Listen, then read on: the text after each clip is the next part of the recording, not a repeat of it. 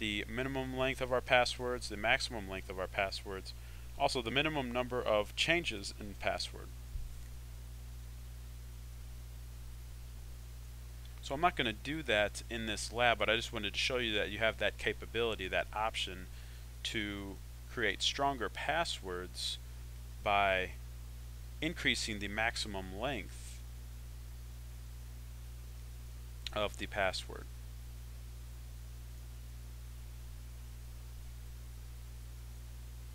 I'm sorry, you can increase the minimum length, so instead of it being 6 or whatever you have it defined as, if you want stronger password protection, you can increase that to say 12 or 14 or whatever number you want up to 20.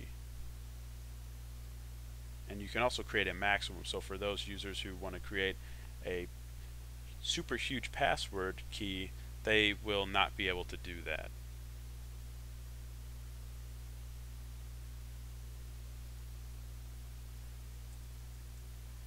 So right now, one of the commands I want to show you is if I go and do the command show system user, what this does is it shows us what users are logged into the device. As we can see, our user Aaron is logged in to the device. It gives them what time they logged in at, it gives them how long they've been idle, and where they're at. One of the things I want to show you is that we can log people out of the router. The way we do this is with the command request system logout. Then you can follow that up with, if I do a question mark, you can put the process ID, or we can use the terminal or user, or the name of the user. Specifically, we'll do the name of the user, we'll do Aaron. So when I do this, what we should see is we should see this PuTTY session come to an end.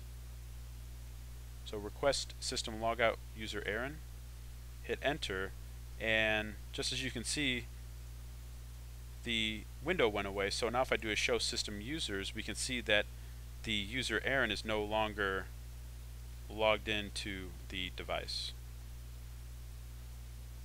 So if there's somebody that's doing something on the router that they're not supposed to be, or if there's some user that's logged in and their session is hung, or there is some problem with that, you can boot those people out of the router using the request system logout user option, or request system logout option, I should say. So one last thing I want to show you with the basic user access and account creation. Let me bring up the PuTTY.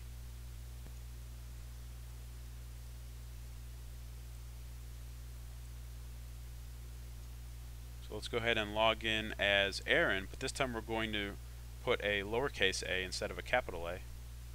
We're going to put in his password.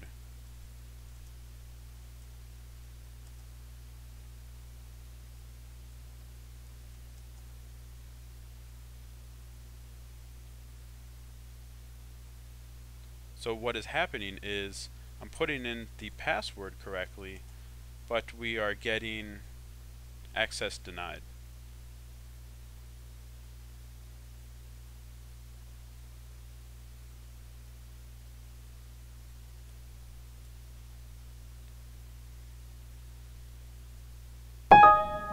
So let's go ahead and bring up PuTTY one more time.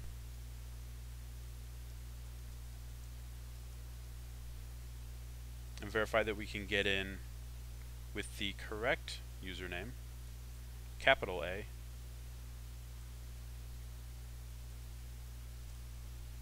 And so what we can conclude with that test is that the login name is case sensitive. So I put a lowercase a and tried to log in with Aaron, and it failed. So it's very important that you remember that when you create users, that it's case sensitive.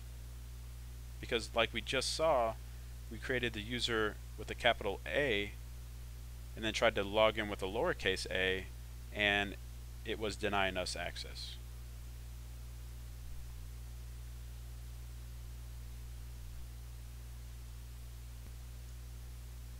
So the last thing we're going to do in this lab is we just went over basic user access. We showed you how to create users, put them in different user classes,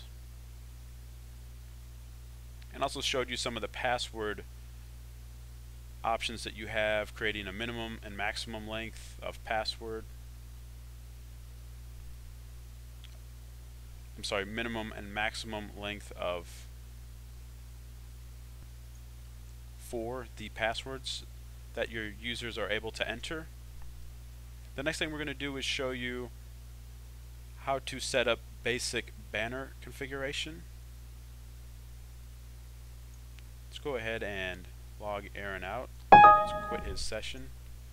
Let's get back in as the root.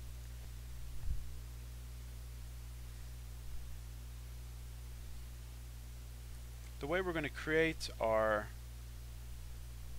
banners is under the